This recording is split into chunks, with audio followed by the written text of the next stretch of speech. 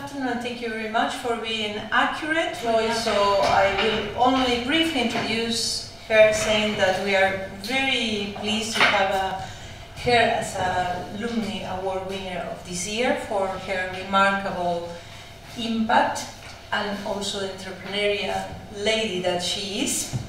And we have to remember that she works intensively to expand access to water, sanitation and hygiene in related services. She has launched a sanitation program at Meru University of Science and Technology in Kenya. She also established the university's Sanitation Research Institute, and since 2021 serves as a director. She is involved in efforts to promote the citywide inclusive sanitation in Africa. She has founded an organization that seeks to promote the well-being of underprivileged women and girls. And with that, I give the floor to Shoy. Thank you very much for this presentation that will be recorded. Shoy, the floor is yours. Thank you very much, Maria. Good afternoon. Good afternoon. Good afternoon. So thank you very much. I'm giving you a presentation here. I said I work in promoting sanitation. So whatever I'm showing you here is the actual status in my country, what I'm really dealing with, and I have a suggested solution that I've tried to implement to show people that it is actually possible. So definitely in the 21st century, we'll be fighting over water. We'll be fighting over water because most of the countries now are water scarce, and whatever is there is contaminated. So what do we really have to do to save the situation? For the contamination of the water sources, the key contributing factor is population growth. In Kenya, we have a 2.28%, that is per annum growth in population. So when we have this population growth, we have contamination. Contamination of water bodies comes into play. This is because of sometimes poor management, institutional management. When we look at what is happening to our water catchment areas, is a lot of degradation. Still, there is a lot of unequal distribution. You find the rich are having a lot of water, the poor don't have water. If it's there, it's contaminated. Riparian zones are also encroached. And then it all brings all that summation and contributing to global warming. When we look at this population growth, how do it normally impact on our water bodies? The water, as we increase, as the population adds, the water requirements, we need more water to sustain this population. We also eat more. When we eat more, we use more water, we release more water. When we eat more, we release a lot of waste. So it's like the more we increase in population, the more the waste that we produce. That's why I have highlighted, I've put that waste generation in green. There's more waste being produced. We must be prepared to deal with this waste which is being generated. When this waste is generated and it's not handled well, then you have a lot of sanitation-related illnesses, which brings in poverty, because the little money that was there is spent in hospitals.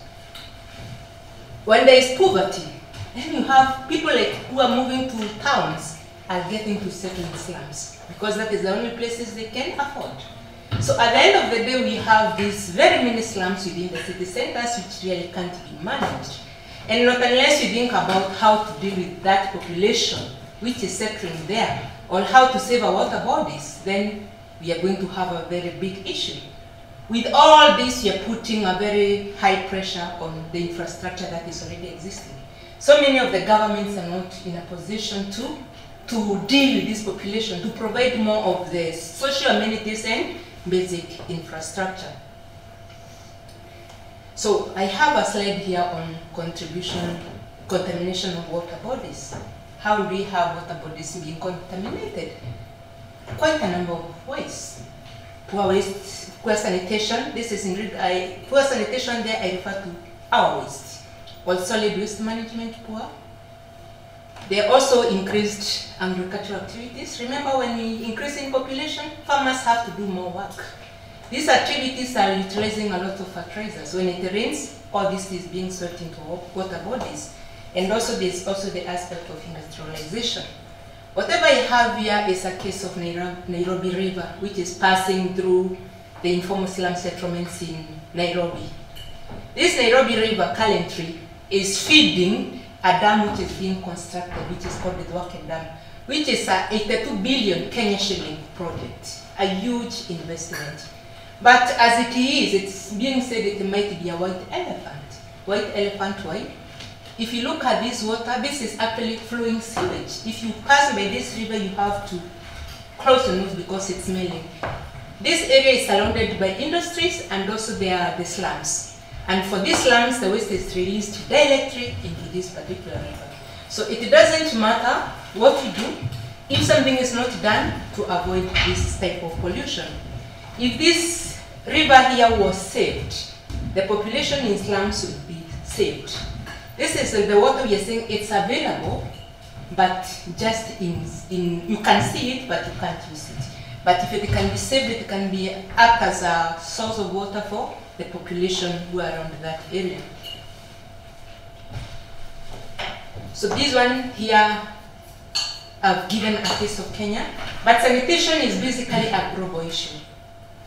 Kenya, where I come from, these figures here I got through an interview which I conducted sometime in May. I asked, I will be doing a publication on this because they are not, results which are not yet reported.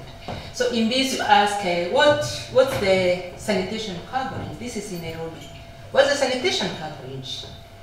The person doesn't want to tell you, but tells you 27% in Nairobi. And 27 includes the sewer and non-sewered, 27%. What about the water coverage? With a lot of power and confidence, 65%, and tells you, if all goes well, by the end of this year we'll be at 75%, which is a very good thing. We need water. Water is life. But then, when we think about, we are giving water to the population in Nairobi, all of them are 75% covered, but sewerage, the sewers there may be around 10%. When we take this water, 80% will be released as wastewater. Where will this wastewater go? Do we have the infrastructure to handle this type of water? So what will be happening is this wastewater will just be released to the environment. Maybe in 10 years' time, we'll be having a road which is like a wetland, because this is where we have all the sewer. And then the clean water, this 75%, the pipes are passing along this. So you find even if it's clean water, it has already been contaminated. So there are all those factors to consider. These are places that I'm working with. This is in Kibera slum in Nairobi. The slum, the sanitation chain, what we call the sanitation service chain. You know, we normally think about the containment, emptying, transport, treatment, and disposal or reuse. But when you look at this, it's actually chain complete. A, that's a toilet. That's a man in a toilet. B, that's a hand cut. When you look at C, they are transporting for disposal. That is Nairobi River. D, they are pouring. And the E, this is now the river. On the farthest end, which I can point around here, these are women here who are washing sacks to put vegetables to take to the market. When I go to the market, I really not know whose vegetables are contained in what type of bags. So that's why I'm asking here, who is safe? There's nobody who is safe. These people here are not safe, and we may not assume they are the only ones who are not safe. In one way or the other, their actions there will directly come to the plate or the bottle of water that you're holding onto. This is what happens within the slums. Emptying of the waste there is man who pit empties. So if you hear about man who pit empties, these are not stories. This is what normally happens. This is actually the reality.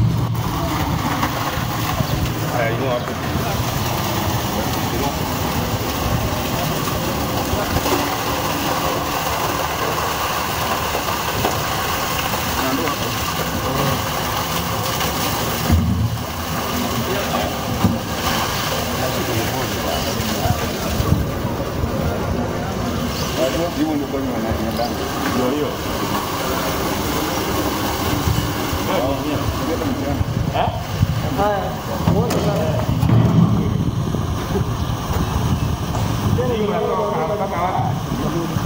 mà chỉ có bằng các con ra ấy của chị này dân của con chị này dân bác sĩ có phải năng về đây dân hơn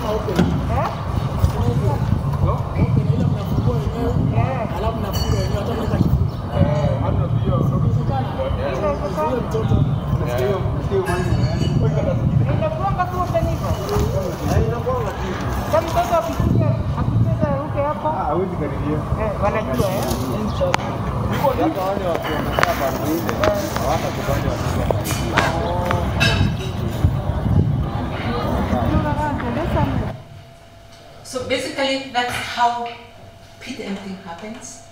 This is a death trap. You've seen how they're covering that manhole. There are very many children with this set from it, and this is their playing grounds. So you can imagine, like I was asking, what happens if a child comes and jumps? And he says, they know about it. Nobody will come around this place. That is how they do the emptying. And now here they're washing. You're empty, you just wash them. Below this stream somewhere there are some vegetables which are being grown. This is washing.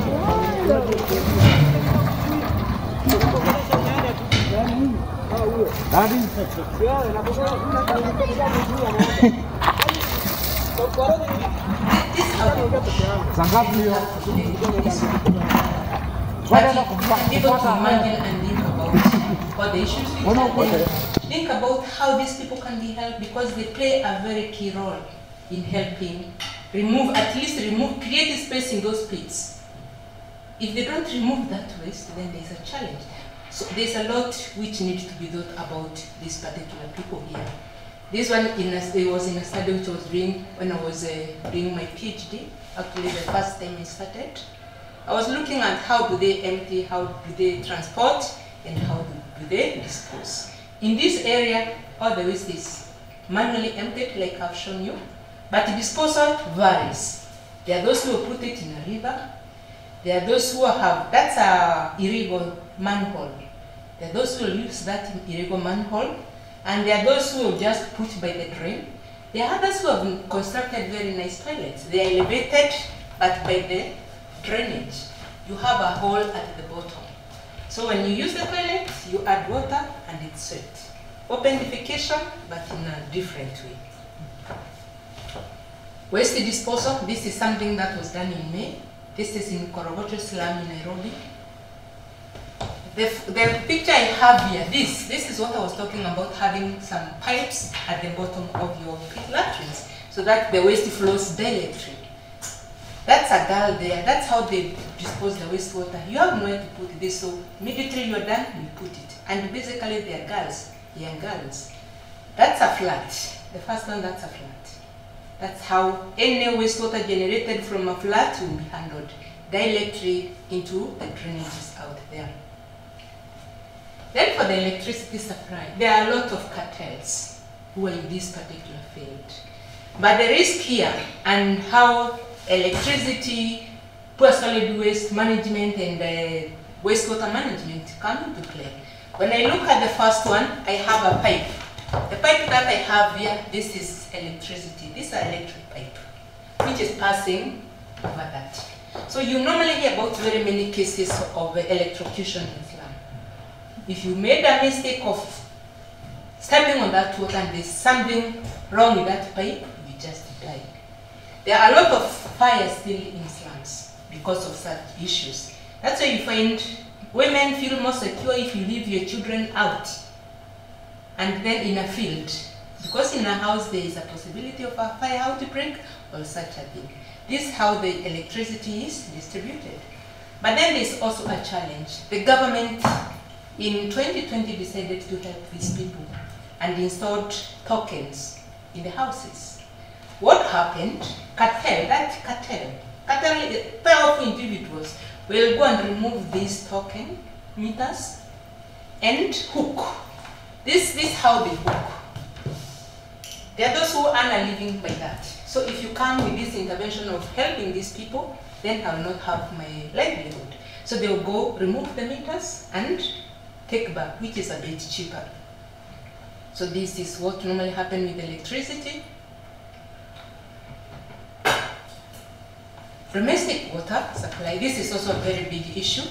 But the key thing here, it's on, you will not find a man with a jerrycan going to look for water. They are only women and girls. The main challenge with having girls is they are normally exploited. Because a girl will go, maybe the queue is a bit long, someone will excuse me, bypass the line, and arrive in and help me carry this water to my house. But at the end of the day, I will return a favor. This person will not go back before we get into the house.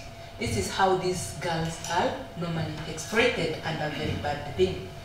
When we look at the pipes, this is a pipe here, this is a water pipe. These are water pipes. So when you talk to them, they tell you, our water smells like sewage. But yes, you can tell them, yes. All those are rubber bands which are trying to fix leaking points. There's a lot of leakage. So instead of these people taking this clean water, then it's just smelling sewage. The one that I have here, this is a water kiosk. The government contracted somebody within the slum to supply water. This is the Nairobi Water and Sewerage Company.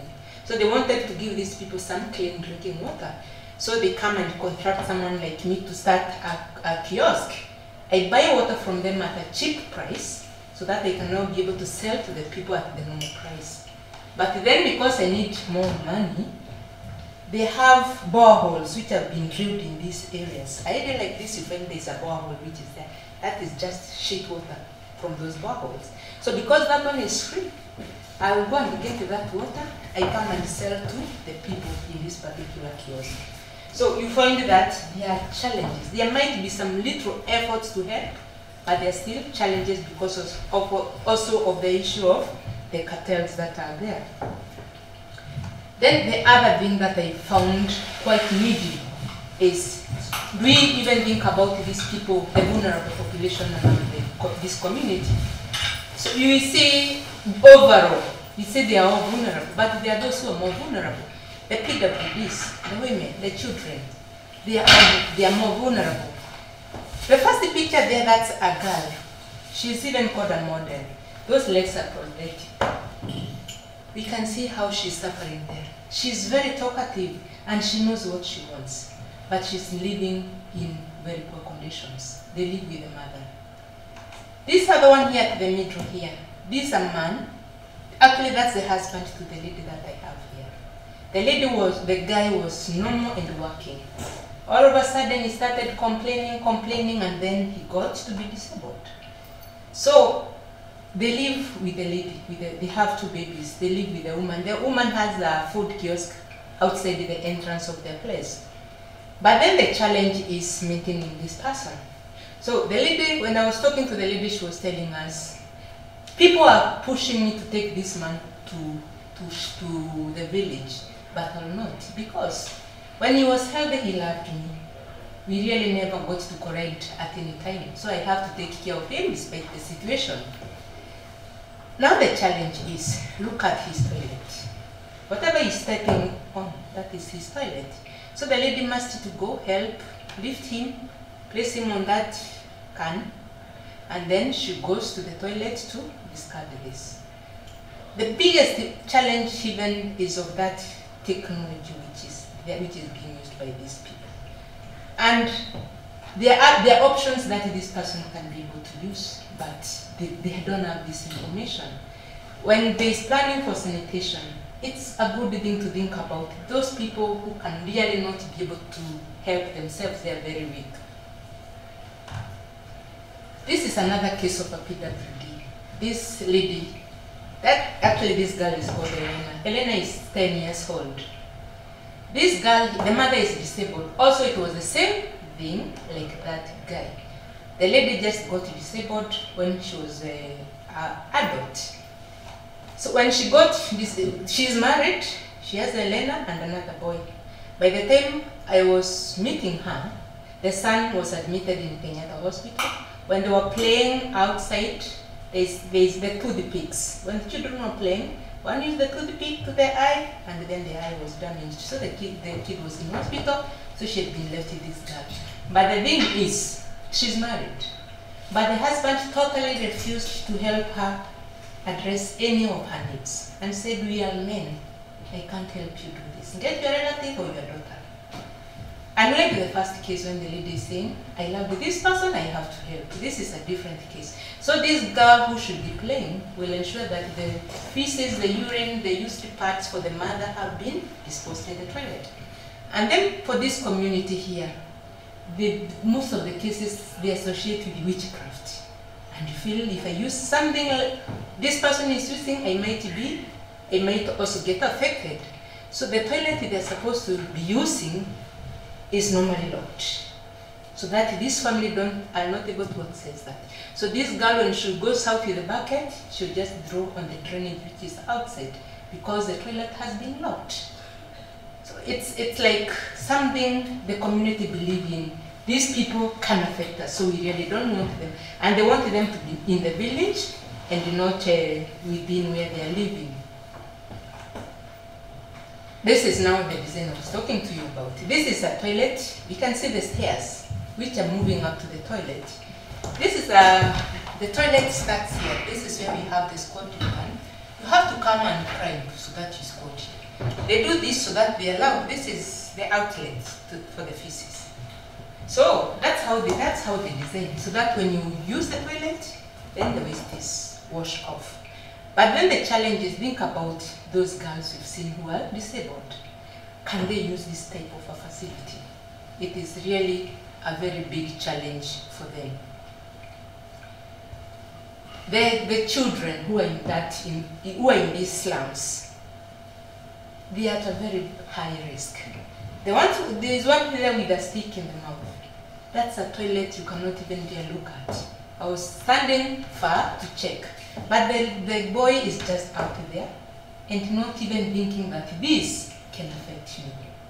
So when we look at this other one who is crossing such a bridge, we can see all the risks which are associated with that. So when we look at all this, there are quite a lot of implications which are there. Right now, we are spending a lot of money on treating sanitation-related illnesses. And not only this treatment of diseases, we are losing a lot of productive years in such. The poverty levels are just getting on and on. That's why I was talking about the more increasing population, the more the issues of poverty.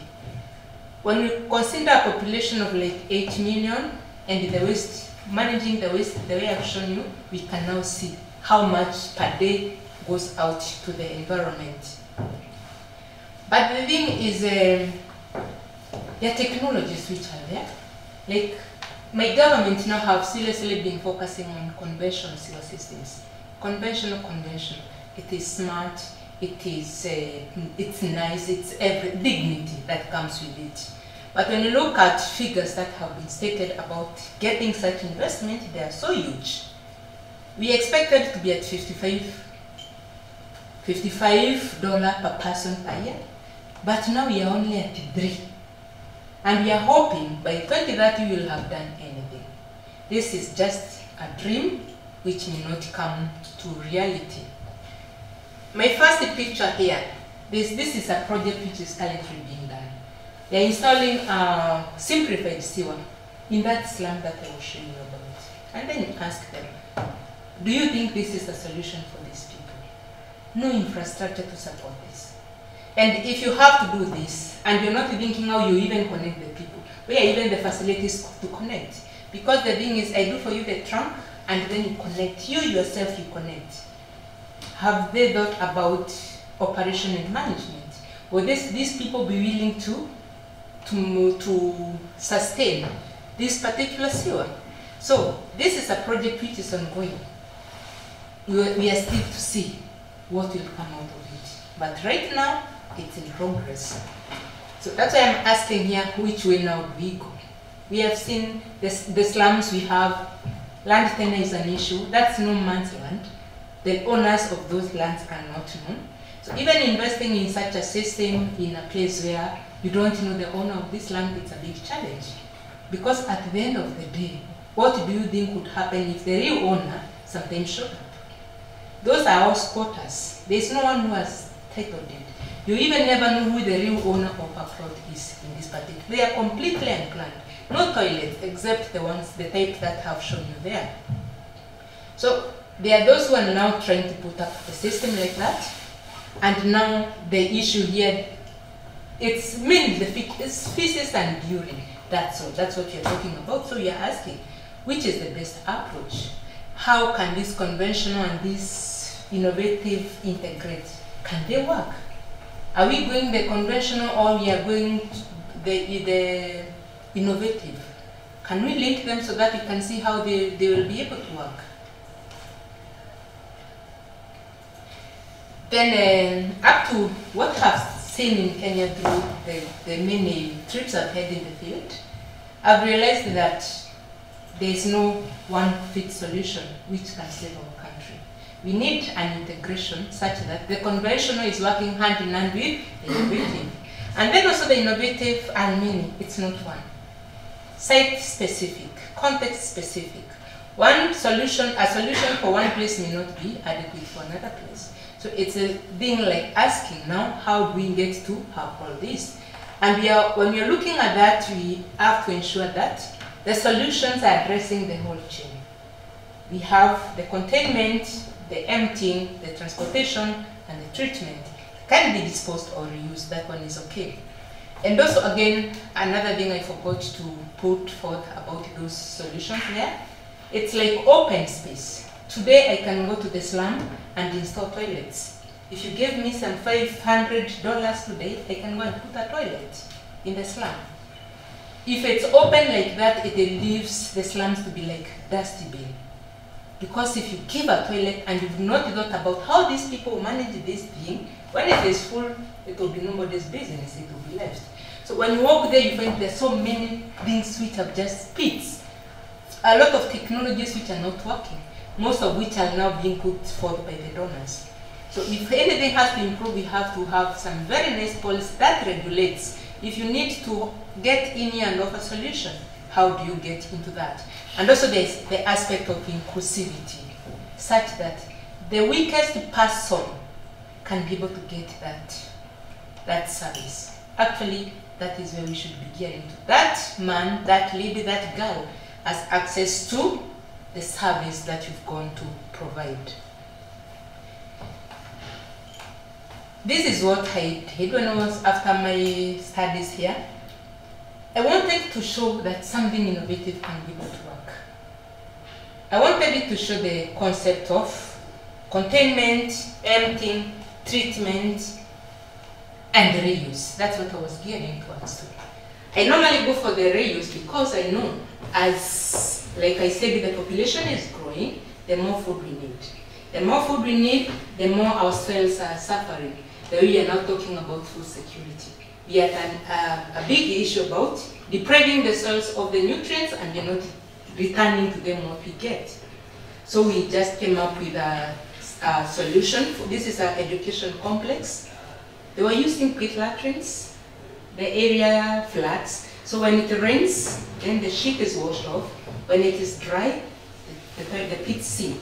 So that's how they've been operating. But it's a big challenge because of the diseases that happen within that particular locality. So we just came up with a UDDT, urine diverting gate treating. This is a dry system, no water requirement. It's a dry system, and at least you are always sure the waste is removed on a daily basis. And I also wanted to ensure the aspect of resource recovery to show that it is possible. When I was doing this, it was a big challenge because this is a big education complex. It's in a community where people associate feces with witchcraft. I cannot touch your feces. If I meet feces by my doorstep, I'll have to scream because somebody is really against me. That's the type of community that you are dealing with. We got an entry point, we had this particular system, but we really had to engage the parents so that we moved with them. They had issues, so it is not, we did not go to them, it's them who have an issue and they're asking, how can you help us address this particular issue? So we sat with them, we explained to them and asked them if they were willing. And then they decided to give it a try. But we ensured that we've moved with them along the way. So we did this, we launched the facility, the parents were there, we showed them how it was being used, and we showed them where we were taking the feces. When we carry your feces from here, this is where we are taking it, nowhere else. And we assured them you'll be at university, we are not going anywhere with your feces. So for our facility, which is UDDT, it's self-separating. You separate the feces and the urine. Every day somebody goes and brings these containers to the facility, which are here. You just empty and replace with a clean one. They are brought to the treatment facility at the university, and then we use the black soldier fly to convert them to protein and some compost, which is a complete system. So when we bring the parents to our room, they start appreciating and saying, you mean this waste can be used to do this particular thing? To run this, we employed women, parents from that particular school, old women. They are the ones who operate, and now they are doing perfect. They are doing very well. So this is now the toilet that we have. That's the toilet that we are using. These ones were fabricated by the students. This is our engineering workshops at the university. So the students fabricated and then they were transported for installation. This is how they are normally delivered to our place, to our treatment place at the university. And this is just the room that we are using. The one on that side that shows the building, this is inside. Very simple, just the troughs. Nice troughs arranged. When you just get the waste in here and you introduce your larvae, the process just moves on. Initially, when we were doing this, because it was also a very new thing to the university, the staff never wanted to get close because they knew that's a room for human waste.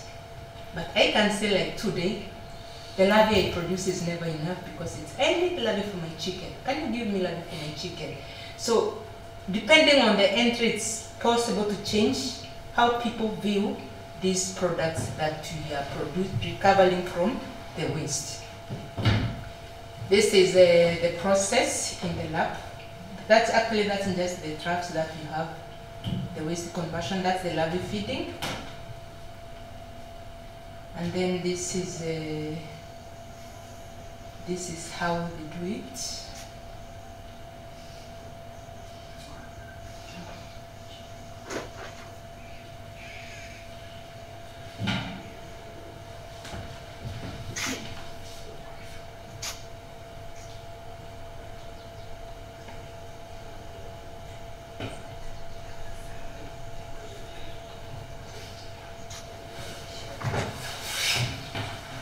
This is just the feeding of the larvae in the troughs.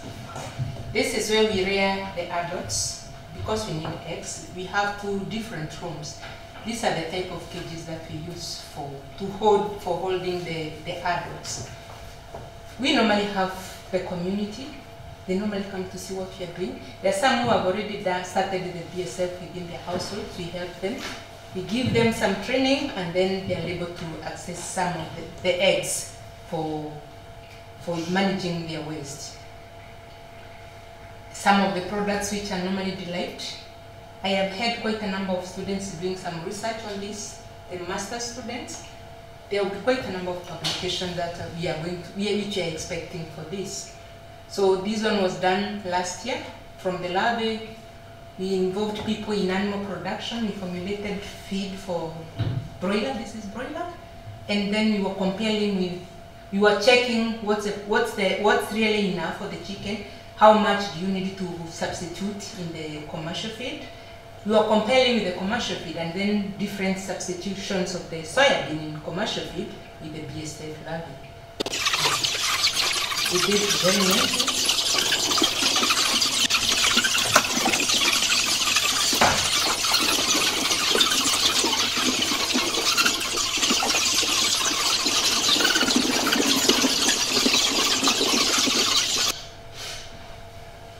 That's just a reuse chicken, reuse. During that particular period, you were interested in seeing the performance, comparing the trials that we had, weight gain, the carcass characteristic, and we also did whoever we have here, we normally have even medical doctors who in this particular program. So they want to see the carcass characteristics for the chicken, so they take up such research. We also want to have sensory evaluation.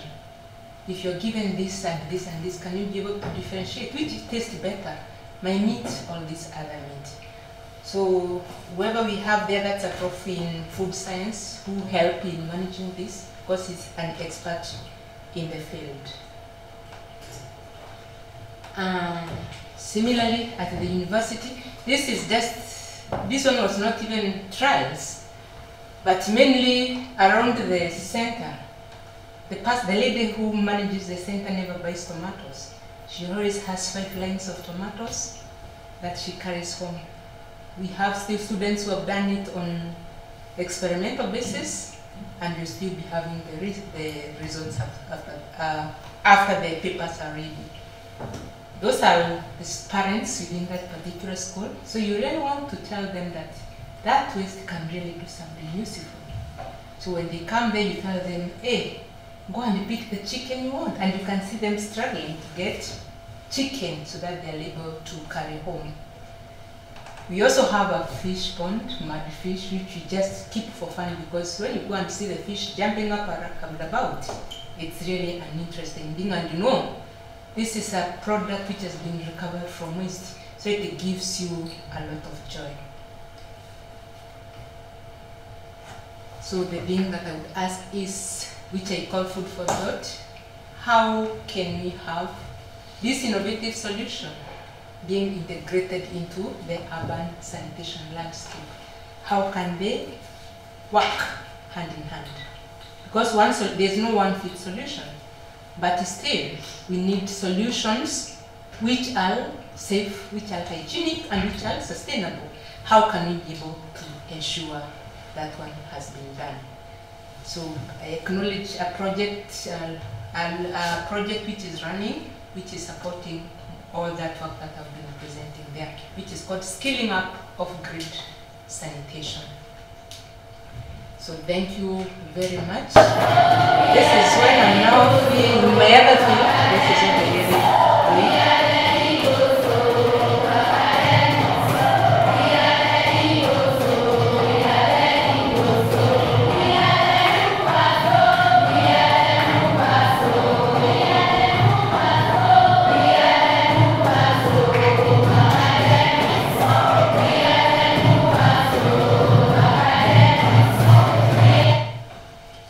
In my other side, because I know those girls are very vulnerable.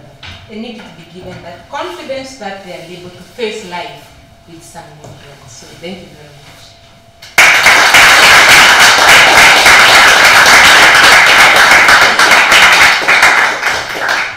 Thank you very much, Joy. And we have a few minutes for questions and answers. So here we have the first one. Please introduce yourself. And the floor is yours. My name is Michael. Yeah. And where are you from? Ghana. Thank you. Thank you very much for the presentation and your work that you are doing back home. I'm very certain that you are really inspiring a lot of young girls, and one day they will also be here.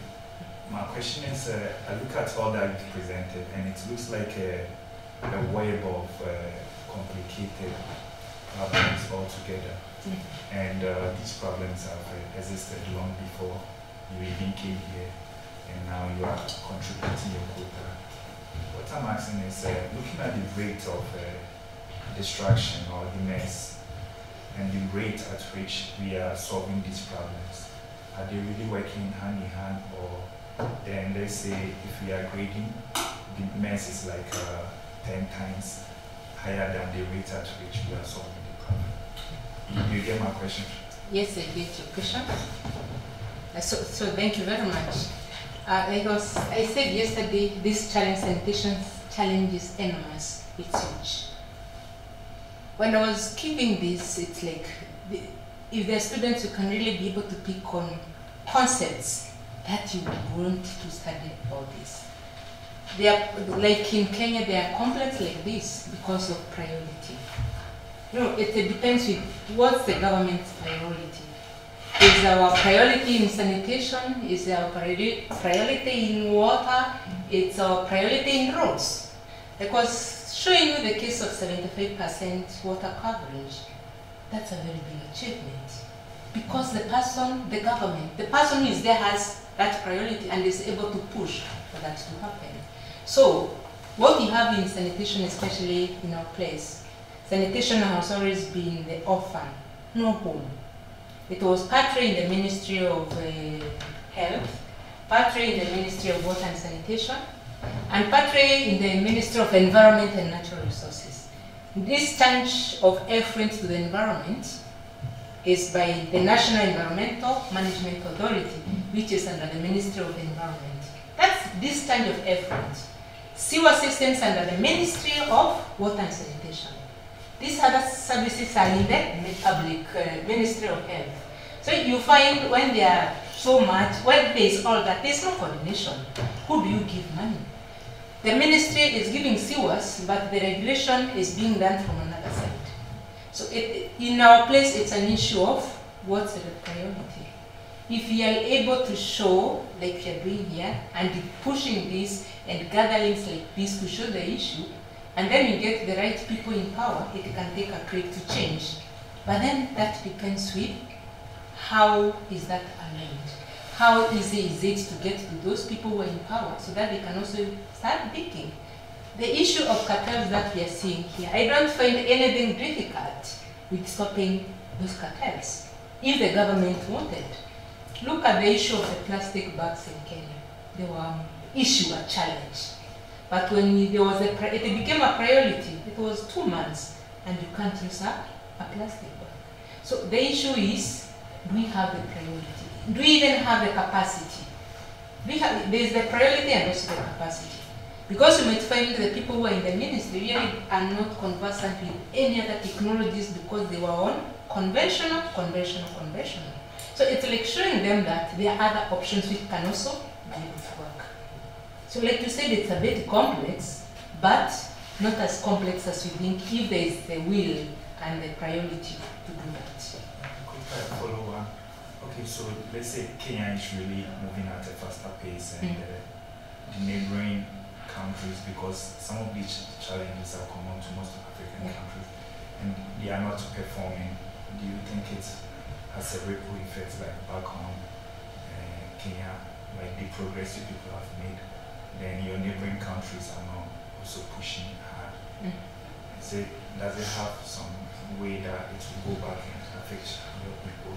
And if it does, what are the countries like interconnection? What are they doing so that the movement will be a whole and not like a single country that is pushing for this sanitation agenda? I think I can say, when we talk about water and sanitation, there's a whole difference. Water is life. If I lack water, it's possible to die. So water is not my issue. I can ask you, give me water. That's water, give me water. If today I have my needs here, I will start now squeezing. I don't want even anybody to know that I have an issue. Sanitation and my waste is my thing. That's how we've held it. Sanitation is your issue. Water is not water is not my issue, it is our issue. In Kenya, even in these particular places, if there is no water for some time, they will riot. We need water, because they know they need water. They are empowered to know that they need water. But sanitation, even if you left your toilet blocked in the house, you don't want people to know that your toilet in the house is blocked. It's associated with dirt. It is dirty. You see? So not unless we get people who can talk shit. When you meet people, you are talking it, you are calling it by name.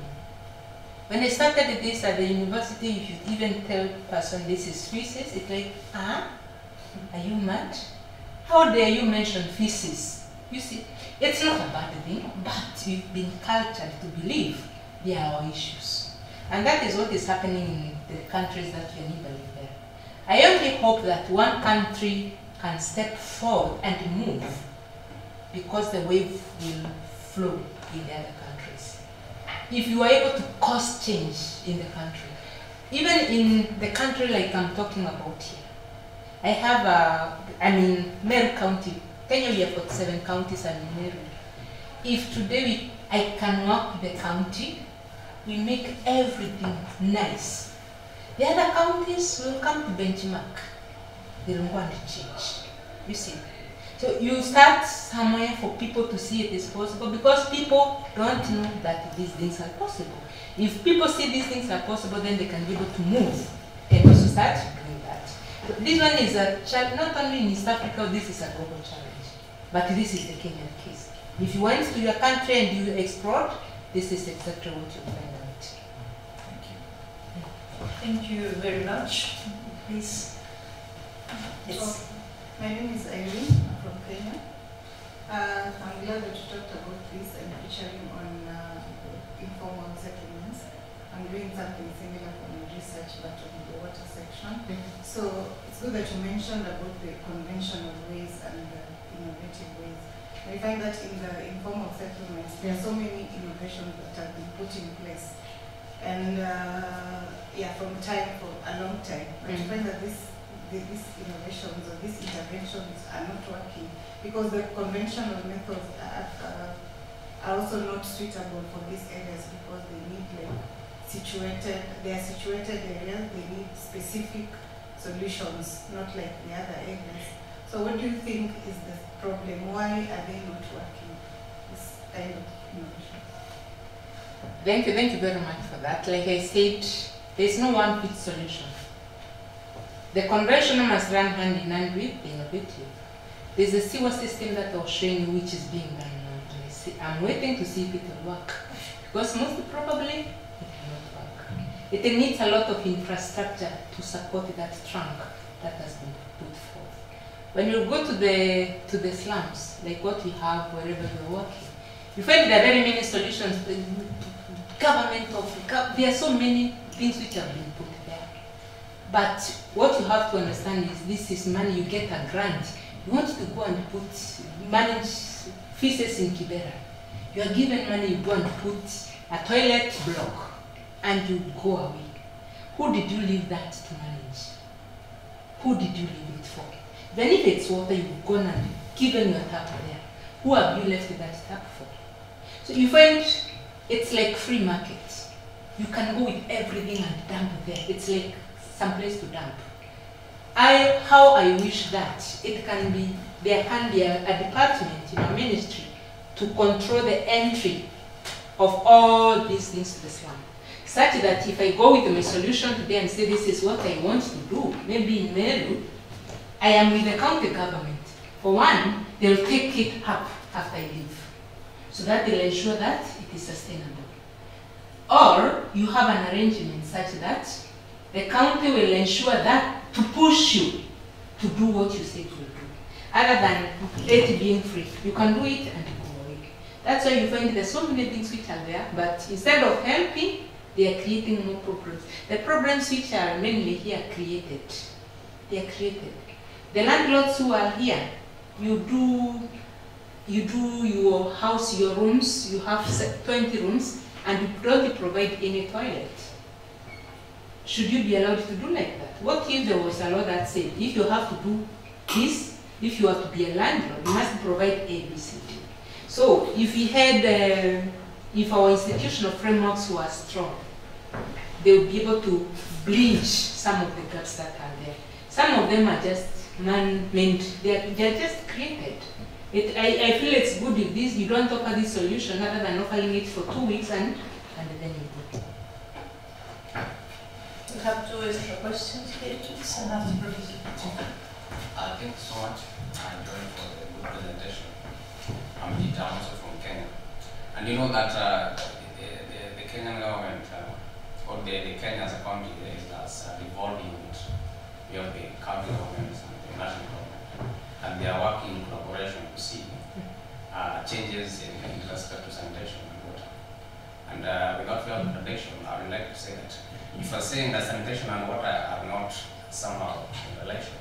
You can't talk about sanitation and leave water.